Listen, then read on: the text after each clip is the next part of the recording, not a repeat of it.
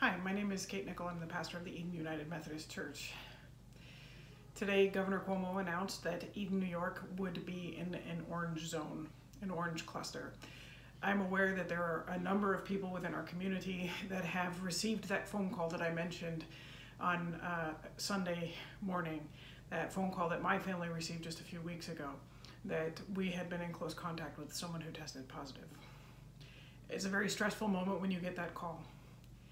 And I can only imagine the amount of stress and discernment that has gone into the process of determining whether or not various towns and cities should be declared yellow, orange, red, or remain green.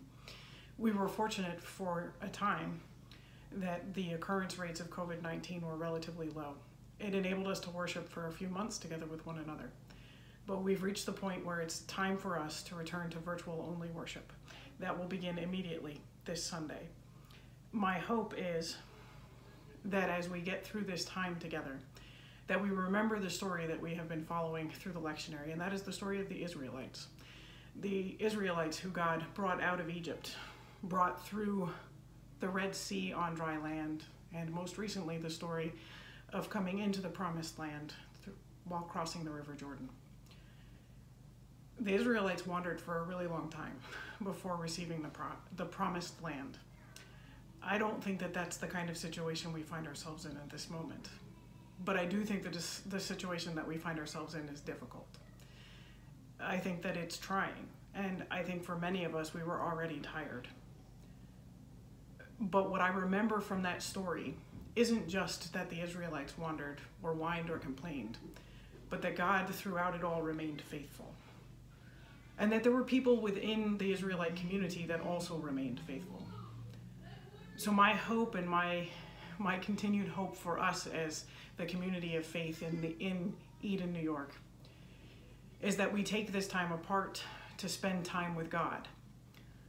That we find new ways to connect with our neighbors, with our friends, with our family. Some of those ways which we learned this spring that we'll have to start doing again.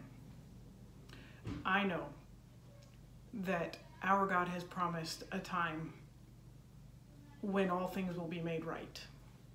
And as we approach the season of Advent, each week is a reminder that our God has promised us that He is returning, and that when He does, all things will be made right. So my prayer for us in this second time of separation is that we remember the promise made both to the Israelites that God would protect them, save them, and bring them through the time of trial, the time of wandering, and the promise that He makes to His church through Christ.